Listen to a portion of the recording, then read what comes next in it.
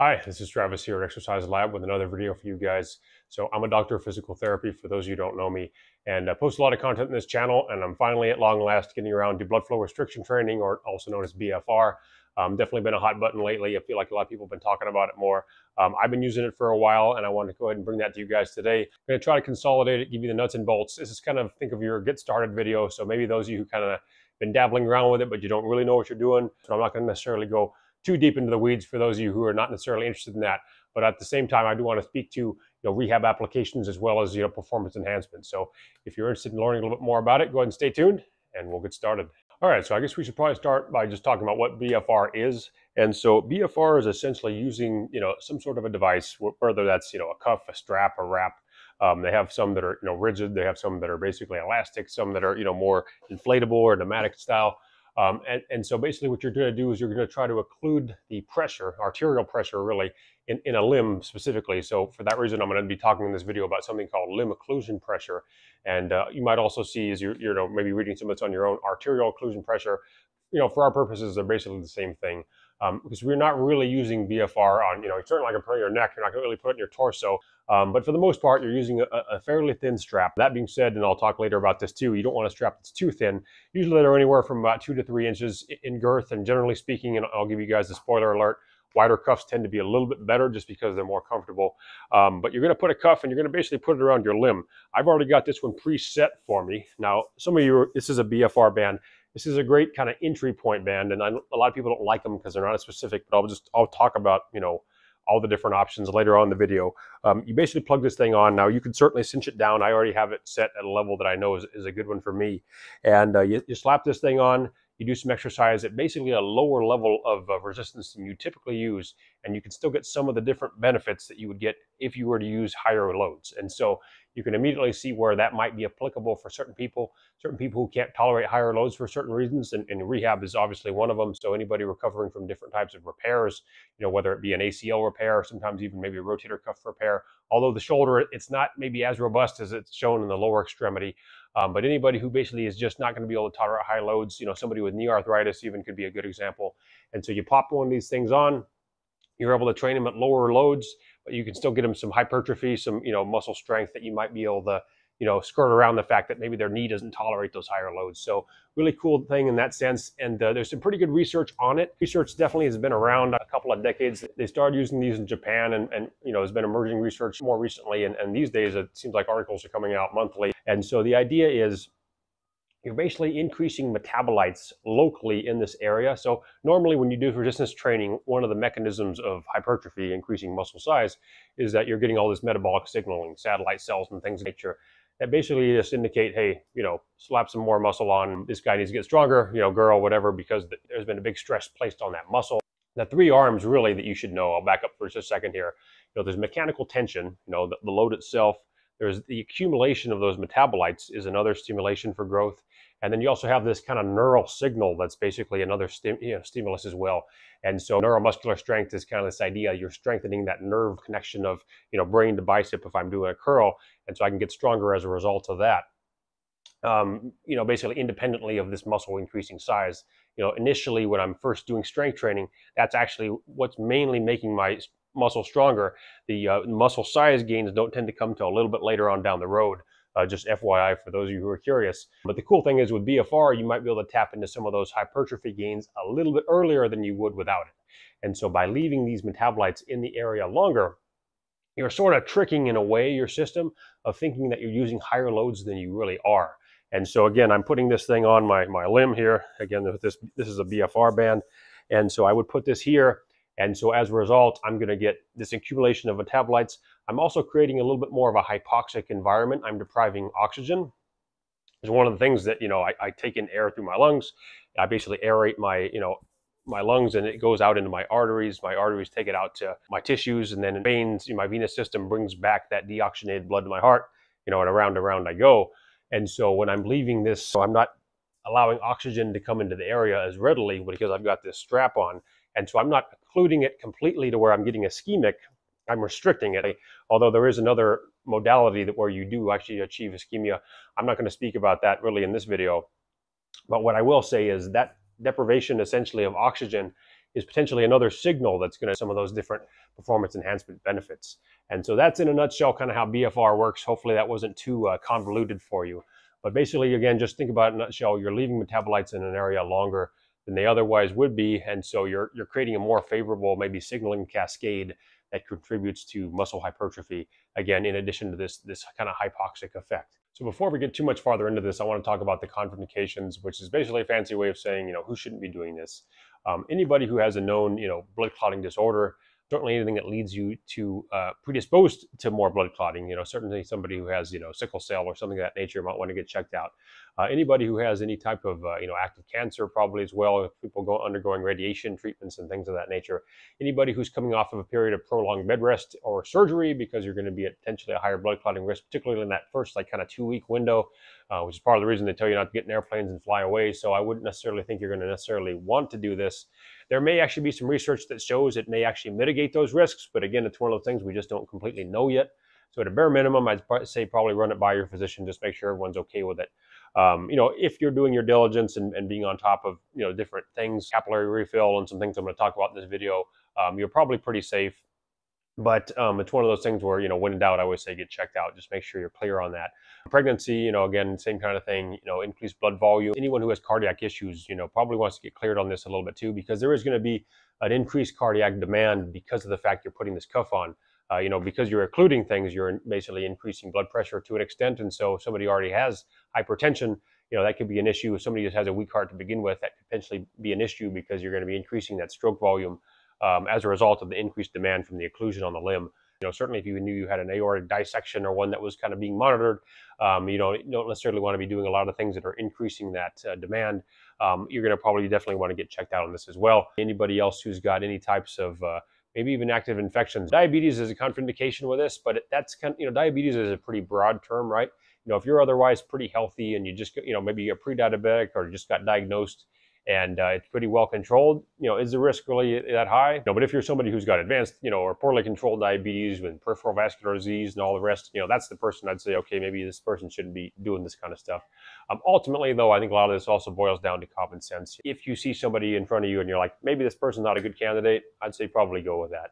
One thing you should keep in mind is, as cool as this is, it's not necessarily going to be the end-all be-all. So if somebody couldn't do BFR, it's not to say you can't still get benefits of doing some of the other tried and true stuff we know that's worked before. So this is just kind of an icing on the cake thing in some ways. I mean, it may be a little bit more than an icing on a cake, but it's not going to be a deal breaker for somebody who can't do this. So don't forget about the fact that, just because this is kind of a hot new toy, old stuff certainly works, and it probably, still works even better than this in many ways. All right, so now that we've got that out of the way, what are the contraindications, who's not going to be a good candidate for it? Let's just assume you've checked all the boxes off the list, you are a good candidate for it, or the person you're trying to, help with this is a good candidate for it. Where do you start? Well, a good place to start is going to be, well, obviously, what kind of band am I going to use? And I'm going to talk about that in a moment. But let's talk about what's known as a limb occlusion pressure or arterial occlusion pressure. And that's basically how much pressure is going to be on that limb that I'm trying to target. And so what research has shown is that on the upper arm, okay, the upper extremity, you typically want to be, higher up, somewhere around what's known as this kind of, deltoid tuberosity. I'll just show again this cuff because it's pretty easy to take on and off. Somewhere in this neck of the woods, higher up tends to be better. You don't necessarily want it down here by the elbow. You put it around there, but you're going to put this thing at a certain pressure, and that's known as your limb occlusion pressure. And, same thing with the leg. In the case of the leg, you're going to typically put this thing on, and you'd put it on, fairly high up, pretty close to the groin if you can get it there, below your greater trochanter, essentially, which is kind of that hip bone you can sort of feel on the side here, because there's not really a lot of muscle on top. If you feel the hip bone, you want to get fairly close to that vicinity. Obviously, take comfort in consideration as well. If you're using a pneumatic cuff, which are these, inflatable kind I'm going to show you later, you typically want to put those bladders on the inside, portion to kind of make sure you're getting the most bang for your buck. Whereas it doesn't really matter as much if you're using more of these, elastic. This is an elastic one, but if you're using elastic or a rigid cuff. So that's where you're going to put this thing on. And then the question you're going to ask yourself is, well, how do I know how much to put? Now, if you're fortunate enough to have a pneumatic one that already kind of can guide you through it, there's an app with these cuffs. These are the smart cuffs, and it kind of takes you through the process. It's a little more of a no-brainer kind of plug and chug thing, and that's really cool, but not everyone's going to be in a position maybe to get some of these, or you just want to try it out, see if you even like it. Many of you are going to be starting with these kind of, no frills options, and, that's fine. People will get out on their soapboxes about why you shouldn't do that. But it is an option, and there's something you said about economics. For me personally, it's not just about economics either. It's also kind of feasibility. I've played around with these pneumatics, and I certainly like them, and it is great to be accurate. But just as far as how quickly you can put them on and off during a workout, sometimes I want to quickly go to a set, and I don't necessarily want to have to throw this thing on and change the settings again, or have to start it again, or maybe I'm having issues pairing it with my Bluetooth for whatever reason. Because Bluetooth pairing leaves a bit to be desired, and most of these do work on Bluetooth. So these aren't without their shortcomings as well. So as great as they are, I would say that sometimes it's nice to just have a cuff you can throw on. I've basically gotten myself to a point where, and sorry about this tangent, by the way, but I think this is relevant. I've gotten myself to a point to where I feel like I can simulate pretty well what I know to be my, appropriate amount of limb occlusion pressure with one of these. Because I've experimented with it. Now, if it's your first time using that, you're not one of these things, you're not necessarily going to be able to do that, which is why sometimes I think these pneumatics can be helpful to at least kind of get you started. But again, there are some different ways to determine it if you're not in a place, budgetary wise, to get one of these. So I'm going to just show you guys this no frills thing. So you put this thing on, and you'd want to know, well, what's my limb occlusion pressure? Well, in order to determine that, you have to basically get yourself to a point where you're ischemic, essentially. In other words, you don't necessarily have any blood flow, arterial blood flow going through the limb. And one way that you're going to know that is you're actually going to stop your pulse. Now, you could actually monitor that with your fingers. You don't want to use your thumb because it has its own pulse on this hand. You can monitor your own pulse if you wanted to.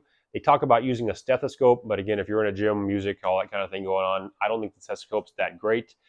They talk about using a Doppler, which is kind of a little, almost like an ultrasound device, effectively, and you can put a Doppler on. Again, once you start adding in the price of getting something like this, you're adding Dopplers, and it starts getting expensive. Plus, it's not to say you have to be super adept to use a Doppler. It's just that it's kind of a pain and a nuisance. And unless you're that kind of like, techie kind of person that likes to fidget around with that kind of stuff, I think a Doppler is just kind of a pain. So I typically don't recommend people use Dopplers.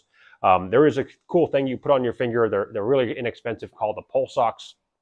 I have one. I just couldn't find it for whatever reason. It seemed to have ran away on me. But you put this thing on your finger called a pulse ox, and it just tells you what your oxygen saturation is. And once you have reached ischemia, you're going to see all of a sudden that pulse goes away, or even it starts to kind of get faint, and it's just kind of having a hard time reading it. That's kind of right about where you're going to be getting ischemic. And so let's just say, in theory, you start to notice that, okay, around 100 and say 80-ish is where that number might be for somebody, right?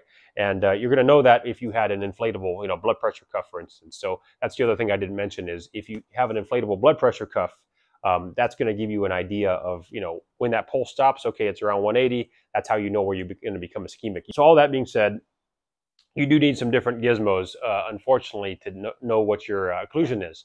So, I'll let you do with that what you will.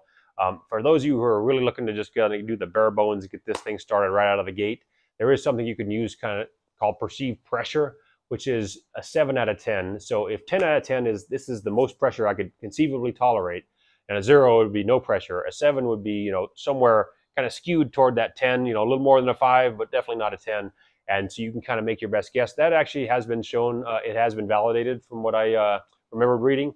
So if you think about, okay, this is about a 7-ish out of 10 pressure, that's kind of a rough way to go off of it. And I think that's not a bad starting point for somebody who's fairly in tune with their body.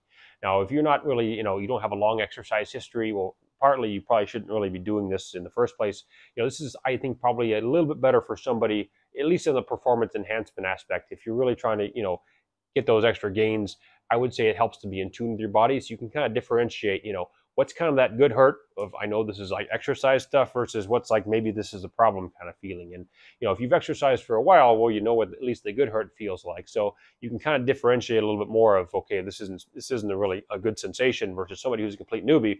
Well, it's all kind of new sensations and you don't really know what's what. So if you're a newbie, I'd say err probably even maybe to like a 6. You could probably even go a little bit lower just to be on the safe side. And that kind of brings up the next conversation, which is, what's the safety on this thing? And I don't want to go on too much of a tangent because we haven't talked completely about limb occlusion pressure yet. But the good news is these things have been shown to be very safe. So for all those contraindications, this thing actually doesn't seem to be very dangerous at all. It doesn't actually seem to contribute to DVTs very much. There have been a few case reports, I think, in the literature. I know there was one with a girl, and I think she was, doing kind of a protocol where she was doing something like every day and kind of going nuts with it. So it seems like if you do it sensibly, typically with these cuffs, you only want to have them on maybe about 10-ish minutes. Say for like, an exercise, if you're doing like 4 sets, say you leave it on for about, 5 to 10 minutes, take it off for a little while, maybe like 3 minutes to let yourself kind of reperfuse. And then you can put it on again for 10 minutes. And within a session, you can probably go up to like 20, 30-ish minutes. 20 minutes is probably more. 15, 20 is kind of more what studies have shown. Anecdotally, I've talked to people who've done it for 30 and seemingly they've been fine. But probably don't want to go too much beyond that mark. And I think if you let yourself reperfuse intermittently, it should be a pretty sensible, all considered pretty safe way to do it. There was this thing called a Thompson test, and it's a DVT test, but it's not very reliable. So it's like if you have this deep ache in your calf and you squeeze it, it's supposed to tell you if you have a DVT. There's better ways to determine if you have a DVT. You'd have to get an ultrasound scan to kind of really rule that out. But all considered, DVTs are not a high risk with BFR, and that's been borne out in many studies. So it isn't to say that everything is with risks. Certainly even electrical stimulation, which many modalities. If you actually read all the contraindications, they're certainly there as well. So BFR, all considered, seems to be pretty safe. Getting back to limb occlusion pressure. Sorry, I haven't completely finished this yet. With limb occlusion pressure, once you've figured out what it is, okay, so whether you've got the blood pressure cuff on there and you've used the pulse ox to figure out, okay, I'm getting that ischemic point at about 180. Then you have to figure out, okay, well, what do I want to train at now, right? And so that's basically that limb occlusion pressure thing, is what percentage of that ischemic number am I going to train at? And in the upper extremity, 50-ish% seems to be a pretty good sweet spot, okay? So if I'm 180 when I'm ischemic, then the training pressure I would want to be at would be about 50% of that, so let's just say 90, okay? So 90 is how much, millimeters of mercury I'm going to want to train at when I'm doing upper body exercise, BFR. In the lower extremity, it's a little bit higher. We can tolerate a bit more. It's kind of more in that 60 to 80 window, okay? So same thing again, if I were to notice I become ischemic at about 180, I would take 60 to 80% of that. And again, when in doubt, and certainly if you're training somebody who's newer on this, you're going to probably want to start lower, just because it is pretty uncomfortable if you're doing this correctly. So it's not going to be the most comfortable sensation in the world, because it's almost like that extreme feeling of like having that muscle pump. You really get that metabolite accumulation, and so you do feel that burn, that pump, kind of feeling, more so than you would feel without this. And so it does get pretty uncomfortable. So I'd say when in doubt, start a little lower in the limb occlusion pressure, but again, that's about 50% on the upper arm, about 60 to 80 on the lower limb, and so that's the limb occlusion pressure in a nutshell. Now, all that being said, you can really simplify all that stuff dramatically by getting a newer cuff, one of these pneumatic ones. I haven't tried all the different models that are out there. There's plenty of them out there. I got the one by Smart Cuffs just because it seemed like it was a little more plug and play, and it had all the things that I wanted on it. And so I guess now would be about as good a time as any to talk about some of the different cuffs options and why you might want to buy one versus another. So some of the things you're going to come across as you're looking at bands is elastic, which is basically the stretchy material, kind of like a resistance band. There's more of the rigid style that don't really have that give. Okay, that's more like a strap. And then you have this pneumatic kind. So this is almost like a blood pressure cuff. It's inflatable. And so you slap this thing on your arm, similarly to how you would put the other one on. And this thing is going to sync to an app on your phone with Bluetooth. So one of the coolest features about it too, though, is, there's a few things that are pretty cool about it. You put this thing on, and, I'd put it on both limbs. And once you're, it'll determine actually where that ischemic point is, and then it'll help you to determine what your limb occlusion pressure is. So you don't have to worry about all the Doppler, pulse oximeter, stethoscope stuff I was just talking about a minute ago. So for those of you who are, that was confusing or a little too much for you, you're not really the geeky, engineer type, I would say you can simplify this dramatically. Now, I'm not trying to insult anybody, though. If you want to go down that road and don't really have the budget for these, certainly go down those other roads and have at it. You can do all that stuff, and that's there for you. But this is definitely, again, going to be the more simplistic way to do it. So you plug this thing in, you go through the app, and I'm not going to basically make this video about these smart cuffs. At some point, I might do an actual review on them. For now, I'm just basically going to say that you take your cuff here, you turn this thing on, it's going to sync, left, right arm, and it's going to go through a little process. It's going to help you figure out your limb occlusion pressure. So one thing I should mention is you need to set these up before you actually plan to use them in a workout, because that initial process does take a little bit of time. And that ends up being probably one of the biggest drawbacks on these, is that these pneumatic cuffs do take a little bit longer to get set up on. So, if you're trying to get quickly from one exercise to another, you're trying to reperfuse, sometimes these things do get a little bit more cumbersome, and they just take a little more time. So that's probably the biggest drawback with these. Some of the cool features I liked, though, is that, so this is a pneumatic cuff. It's also what's kind of known as a dynamic cuff, meaning that once it inflates to my limb occlusion pressure, which again, let's just say it's 90. So I was saying my ischemic point was, I get ischemic at 180, and then so I'm going to train at 50% of that, which is 90. Okay, for those of you who missed that earlier. So I'm training at 90. So this thing is going to keep me at 90. And the cool thing is, so normally some of the static ones would just bring this up to 90, and then you'd go about your workout. And then after a while, maybe it's going to leak a little bit, and all of a sudden it's at 65, but it hasn't done anything. Well, what this thing does is it actually communicates and with the app on your phone, and so it's going to keep this thing dialed in at 90, supposedly. Now, sometimes I've had some issues with my Bluetooth connection and it hasn't done that, but in theory, that's what it does, and it does actually a pretty good job overall with that. So it'll keep me at 90 for the duration I have it on if I'm using the continuous setting where I basically just keep it on. Now, there's also an intermittent setting as well, but I'm not going to get into that now. So with a dynamic cuff, it's going to keep you at that number, and it's going to continue to keep you at that number over, that course of how long you're using it, versus static. It's going to get it up to that point, but then you might be dropping off over the course of the workout. So dynamic tends to be a little bit better than static. The other one, this isn't as much of an issue anymore. It used to be, should I get an automatic versus a manual? They used to have manual ones you would have to inflate manually. Luckily, these ones, these days, automatics are more popular. So I would say just go with the automatic. It just kind of inflates on its own. And so you're basically not having to worry about a lot of the things that people used to worry about in the earlier days of BFR. They're getting a lot simpler now to use. And so I really like the fact that you can just kind of plug and play on these. And again, with the exception of, just different Bluetooth connectivity issues you might have, but that's pretty much true of any Bluetooth device. So overall, I like these smart cuff ones. You're going to probably notice this is a bit thicker too. So, compared to those BFRs, this one's about 2-ish inches. This is probably more like 3, maybe even a little more than 3. And the reason why you're going to want a bigger, thicker one in general is because they're more comfortable. So it's kind of like when somebody steps on your toe with a high heel versus a shoe. It's a more concentrated pressure, and that's why the high heel hurts so much more. So when you have just a thin band, you've got to get to higher pressure on that thinner band to get to that ischemic point or to that limb occlusion pressure point versus a broader one. The broader one is just going to be more comfortable. And if it's more comfortable, then, as long as it's not so huge, it's actually blocking you, because obviously range of motion wise, you don't want something restricting you if it's too big. So it's kind of a delicate balance of not being too restricted, but also not being, digging into you and just being too uncomfortable. So I think they did a pretty good job with the sweet spot. I'd say this one might be a little bit wider than I would like ideally, whereas I actually kind of like more of this 2-ish, maybe a little wider here could have been okay. So something probably in between, to me personally, would have been the sweet spot. But that, again, personal preferences. No one's going to get it right for everybody. But in general, I think that they did a pretty good job here having this broader cuff, just because, again, it is more comfortable, and that would certainly be true in the thigh. One thing I should mention with these is, a cool thing about this, again, being plug and play, is you can easily adjust this for the thigh as well as the arm, versus with smart cuffs, you also do need a separate one for the thigh. So the cost ends up, going up pretty quickly on these once you start to have to get 2 arm units and 2 leg units. So, again, I know that that might be cost prohibitive for many of you. So if you're not going to be able to get one with all the bells and whistles, again, I would say just figure out if you like using one of these in the first place. You can do the earlier stuff, pull socks with a blood pressure cuff, figure out what your limb occlusion pressure is, slap this guy on, see if you can at least get that kind of 7 out of 10 feeling. And, overall, you should be doing yourself a pretty good justice as long as you keep those things in mind. Another method I didn't mention earlier, capillary refill is one of those things you can sometimes check too. And so when you push into yourself and then you let go, you should be able to get that back in about 3-ish seconds or so. We tend to call that capillary refill. And so that's one way you can tell if you've got this thing cranked up too high. If it takes more than 3 seconds to get that reperfusion, then that's pretty much a no-no. So you want to make sure you're keeping your capillary refill within 3 seconds. So again, you put your finger down, take it away, you should get that back pretty readily.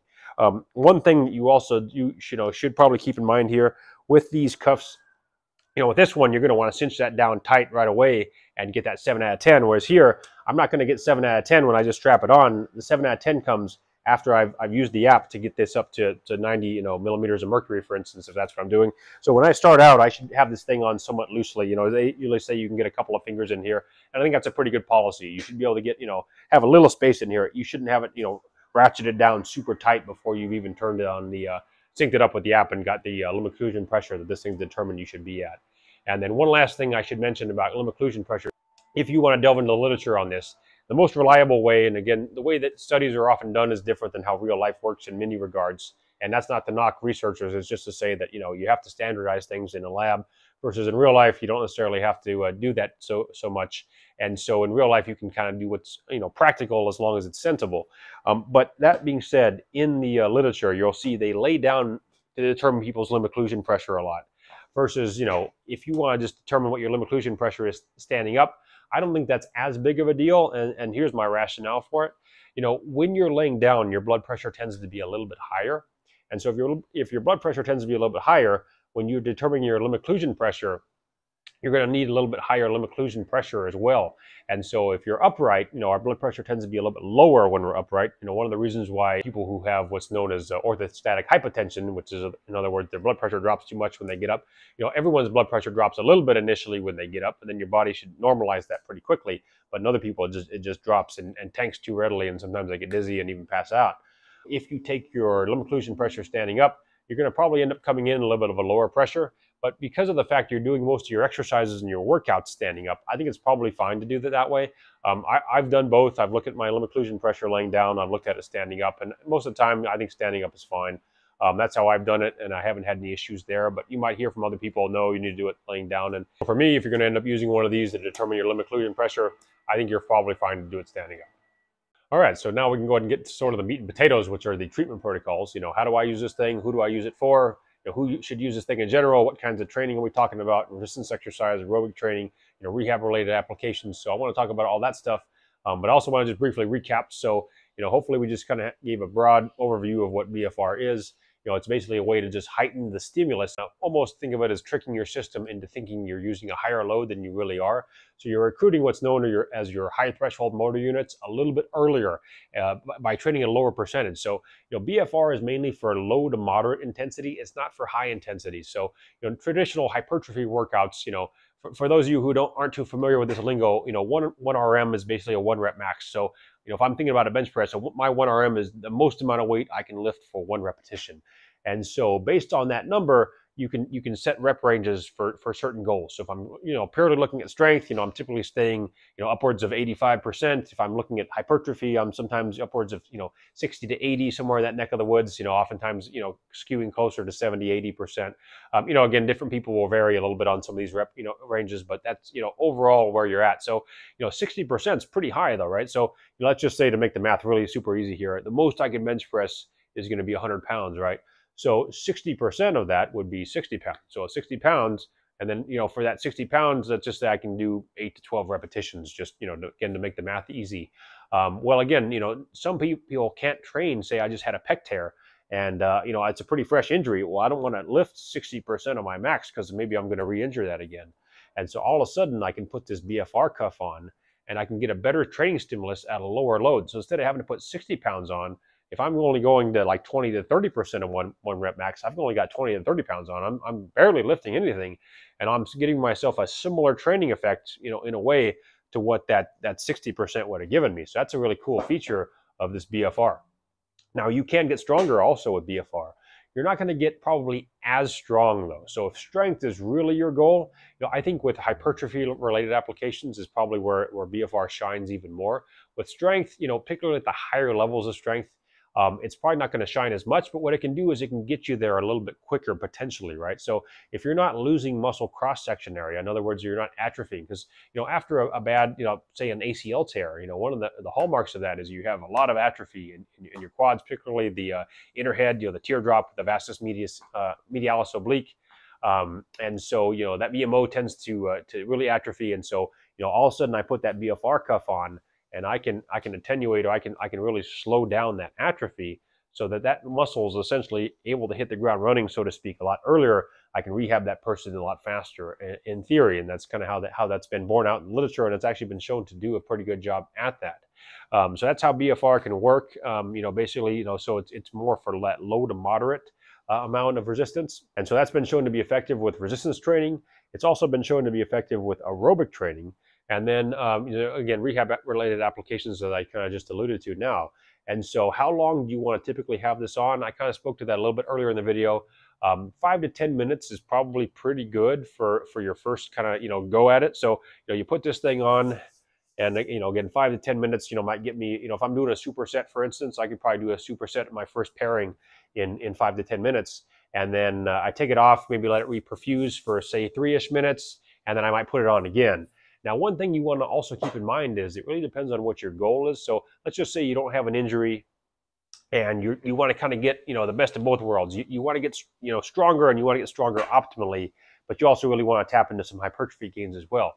Well, what I would typically have a person like that do, and often the way I'll use it in my own training, because as I mentioned a minute ago, usually with this, you want to probably have it on 15, 20 minutes. If you're pretty advanced and you're pretty in tune with your body and you've been using it for a while, it seems like you might be able to go up a little bit higher, 30 minutes. The research hasn't entirely shown that to be the case, but it seems like it works for about that period of time.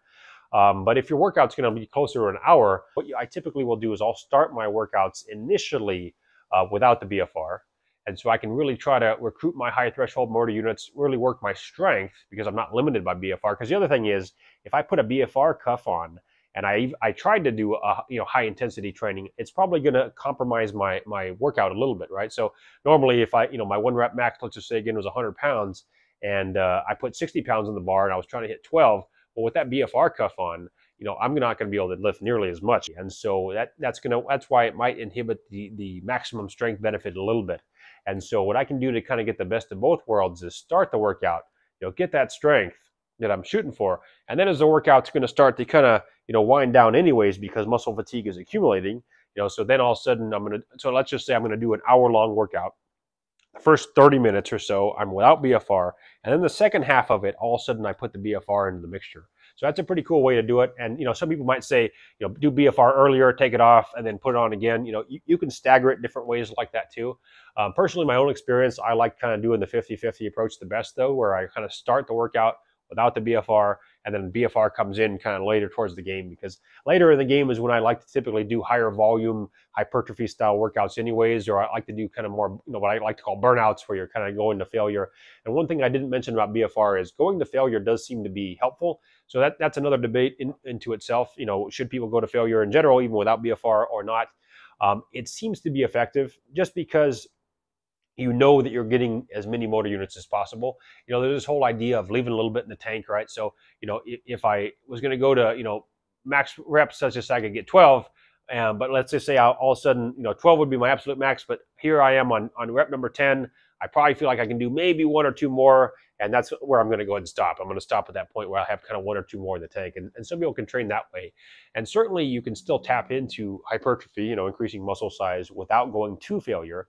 And research has shown that. One of the hard things with literature is that a lot of the recruits are young college-age males who maybe they've worked out a little bit, but they're not typically advanced, and so it's really hard to get good advanced subjects for studies, and it's hard to kind of show, because advanced trainees tend to need higher volume typically, and so I think with the advanced trainees, because they really need every little inch they can get to inch out that extra hypertrophy, right? Because for a novice, they can pretty much do anything and they're going to get great gains in the gym because their body is just so aversion to the whole experience of weight training, versus the more, it's kind of like one of those saturation curves, where the fitter you get, the more you're kind of fighting for smaller and smaller incremental amounts. That's part of the reason why if you're a track and field athlete, you can shave a lot of time off your 100-yard dash, from one time to the next if you're just starting, versus when you've been doing track and field for 10 years, you're fighting for tenths of seconds there, because it gets harder and harder to make that progress the more advanced that you get. And so I think for an advanced trainee, going to failure is probably a good thing, and particularly going to failure with this BFR, because you're already using a lesser load. Really what you are going for is you want to try to accumulate as many metabolites as you can in that area. And so why not, just go to failure, at least on the last set. And so maybe, if I'm doing 3 or 4 sets, which again, typically is going to be more beneficial than 1 to 2 if I'm advanced, on that last set, I'm going to probably just try to give it all I have, safely, of course. So obviously if I'm throwing a lot of body English into it and I'm, having to really, inch out that, that grind that rep out and I'm compromising form, I'm not talking about that. I'm talking more like technical failure. What's the last one I can do with pretty decent form? I'm going to probably go to failure at least at that point. And, we can talk about force reps and all that stuff too. But all that being said, I think BFR to failure is a pretty effective way to go. And so what I'll typically do as my workout goes on is I'll do, go to failure at least on the last set of my exercise. And that's when I'll try to throw BFR into the mixture just to try to really get all I can kind of on that hypertrophy front towards the end of the workout. Now, that being said, that's all resistance training stuff. BFR has also been shown to be effective when it comes to aerobic exercise as well. So with aerobic training, all the benefits to be had with aerobics, you can think of, pretty much you can exploit also with BFR. It seems to be a pretty good match for people who are looking to increase their aerobic capacity, try to increase aerobic endurance, that type of thing also.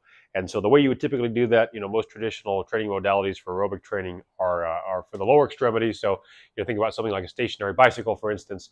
You would slap this thing on, again, same place as we talked about earlier, just below that greater trach, closer to the kind of groin area, if you can get it there, somewhere between 60 and 80 limb occlusion pressure. So you slap this guy on, and then you would probably try and do that somewhere around 20 minutes. Again, you probably could go up to that 30-minute mark. So, one of the things you wouldn't do with this is probably go for that long workout, right? So if you're trying to do a century ride, you're not going to necessarily want to have this on for 4 hours. So this probably lends itself a little bit better to interval style training rather than that kind of low steady state. Although there have been some studies that have shown even just slapping this thing on walking, and quite frankly, even at rests. Now, if you're a high-level athlete, putting this thing on at rest may not do a lot for you, perhaps when it comes to recovery. If you're going to that ischemic point, and I'm not going to talk about PIC in this video, but in another video I probably will cover that.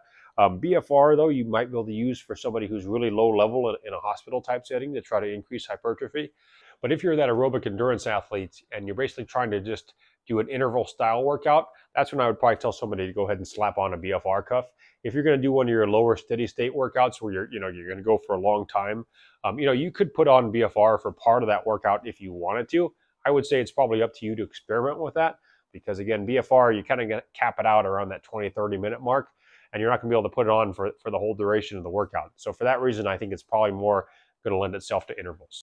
All right, so now we can talk about a few rehab-related applications. I kind of already alluded to a few, but basically the idea is if anyone can't tolerate load, I would think, in my mind at least, they're going to potentially be a good candidate for BFR, assuming that all those contraindications, obviously, that we spoke to in the beginning of the video are not applicable to them. So, it's not to say that those people who have those contraindications could never do BFR, but you certainly would want to get them cleared, make sure at least their medical team feels good about getting on board with this and giving it a try, and certainly that the patient feels good about it. It just, again, always depends on where people's risk aversion tolerance is.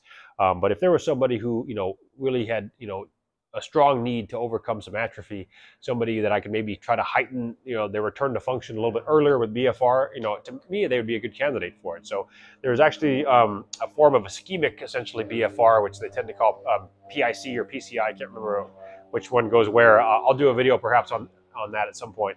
But even at bed rest, there seems to be some benefit with this stuff. So if you're looking to really minimize atrophy, it seems to do something for us that's pretty favorable. And so again, the most obvious candidates are like the ACL tears. Those are the people who cannot tolerate load. And so for that reason, anything I can do to try to heighten those anabolic signals to try to keep the muscle mass they have and then see if I can return them to function a little bit quicker, that's certainly something you're going to want to try to exploit. Tendinopathies are where the BFR maybe doesn't shine as much because we know tendons do need high load, particularly those high eccentric loads, and so BFR maybe doesn't shine as much there. But again, no reason why you couldn't do kind of a hybrid style training session. So the important thing, and hopefully what you might have gleaned from this channel for those of you who've seen some other videos, is it doesn't always have to be an all or none type of thing. So there's no reason why you couldn't still do some heavy eccentrics on a person who had a tendinopathy and then also add in BFR perhaps as a supplement to that. So I think there could be some benefit to be had by having extra metabolites in that area as well. And one of the things we tend to know about connective tissue, ligaments, cartilage, even to extent tendons, they're more avascular. They don't tend to have a good blood supply. Their metabolic activity is lower, and so they don't tend to heal as fast. So anything that you could do to potentially bring more metabolites in that area or leave them there longer, to me, at least in theory, has some backing that maybe that could be a good thing. And so that's where I think BFR could be applicable. And so again, maybe that person with a tendinopathy, say an Achilles tear or something of that nature, I might try to use BFR for them. Achilles tendinopathy, when we say tendinopathy, we can talk about tendinosis versus tendinitis, and tendinitis is more that acute thing versus tendinopathy.